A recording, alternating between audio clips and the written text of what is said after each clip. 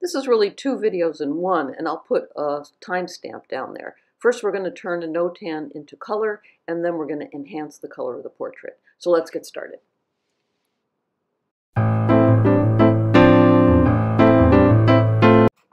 This is sort of two videos in one, and I'm going to put the timestamps below. I hope I can do that correctly, so that if you just want to see how to make this portrait darker, that's what the last part of the video is, which is about, I don't know, maybe it's 2 minutes or something. But first, I just want to show how I'm going to use the NOTAN program. I put in a NOTAN, which was just the black and the white. Now I've dialed in, this is an app, by the way, it only costs about $4. And now I have black, white, and gray. I'm looking for balance. I'm looking for, do I see an established pattern? If I had put my photograph in and then turned on the NOTANizer and had it look all white or all black, then I know I'm just not going to be able to get a good portrait or image of anything. I first need my photograph to pass what I kind of think of as the NOTAN test. Do I have a balance of shapes? Do I have a balance of lights against darks? Am I making some recognizable, do those shapes make a recognizable object? And I don't always have to use the NOTAN program. I often don't, and I have a photograph right next to me. But it kind of informs me, and I want to do some study before I actually start to paint, so I can be really strategic. So these are just different shots of what I was playing with, making things a little darker, making things a little lighter, because I want to be really informed about where those shapes are before I start painting. But like I said, I use the photograph, which is right next to me as well, because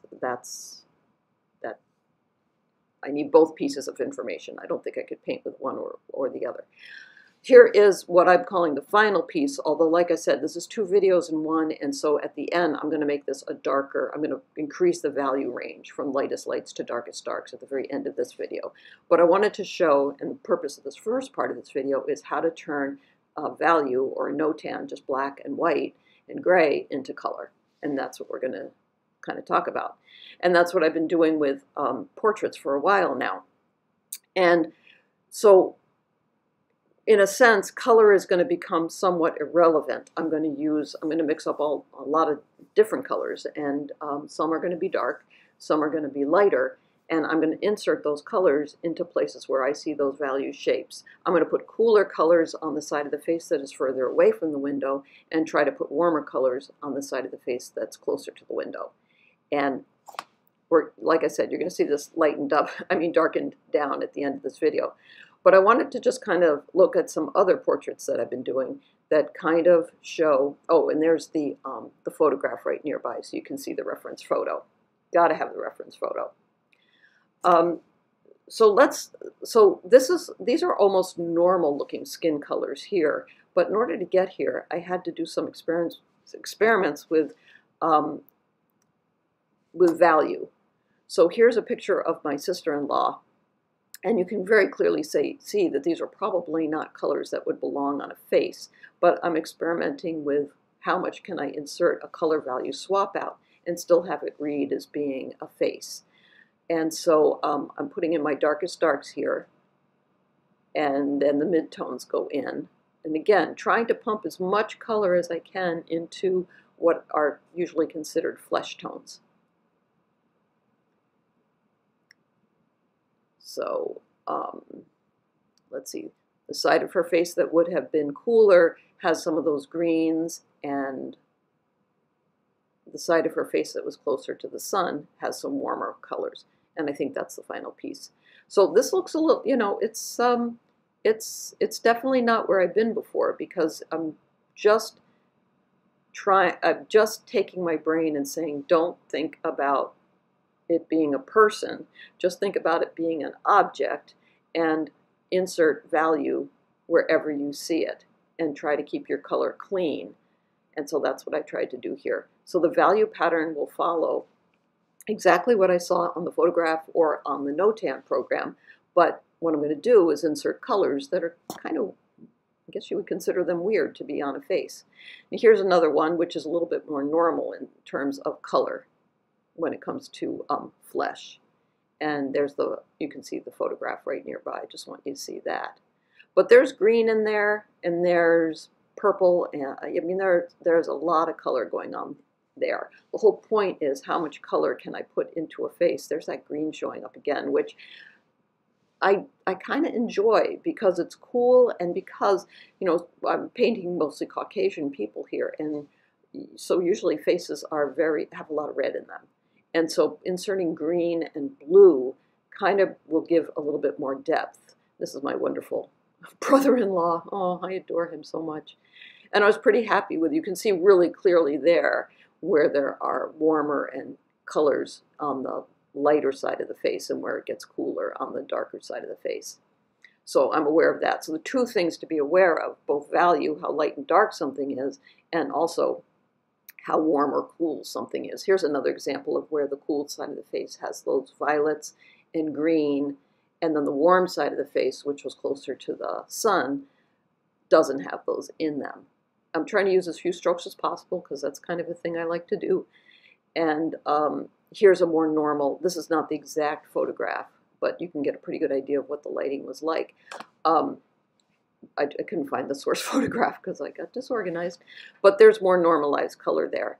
Now we're going to go into what happened, the second part of the video, which I will timestamp. Let me write that down. So it's 12:20, that's 6:26, yeah.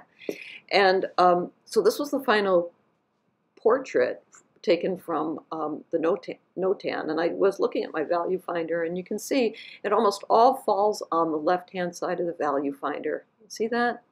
Wow, almost exactly.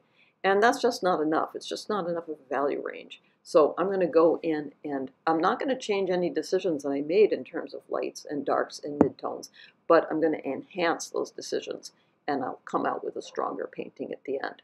And I'm going to insert the photo of this painting as I'm working on it above, so you'll be able to see the difference. So I'm mixing up some colors, and also at this point I'm only looking at the photograph. There we go. There's what it looks like before I get started on making things darker, and then we'll compare that at the end of this and see what shifted. I was pretty happy with this, but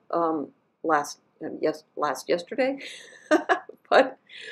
but this morning I felt like, oh gosh, it looks kind of, like I said, it doesn't have the value range that I want it to have, and if it doesn't have the strong value range, the overall painting just doesn't have enough oomph for me, and then I don't feel like I've really succeeded. So I just felt compelled to go in and do that, and I decided, well, why not stick that at the end of this video as well.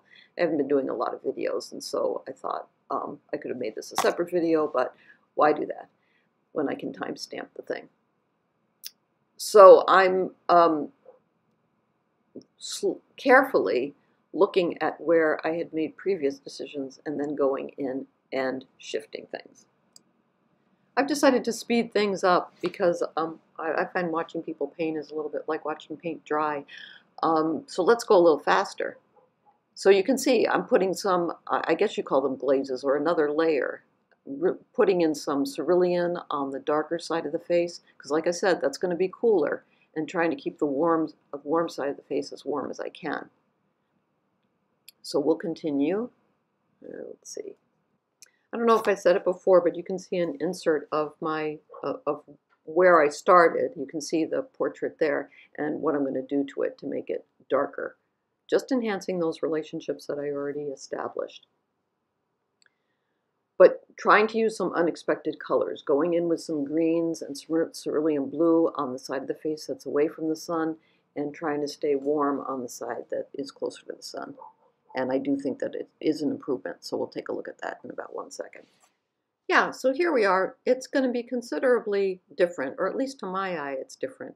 And I really recommend waiting until the next day and taking a look, and then go back in with any final adjustments. There we go. It's just a little bit more present. And so I stand by this one. I always say that when I have a piece, and I can kind of stand by.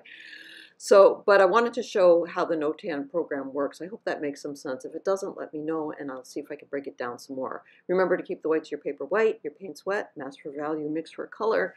Please join my YouTube channel, and I'll see you next time. Bye.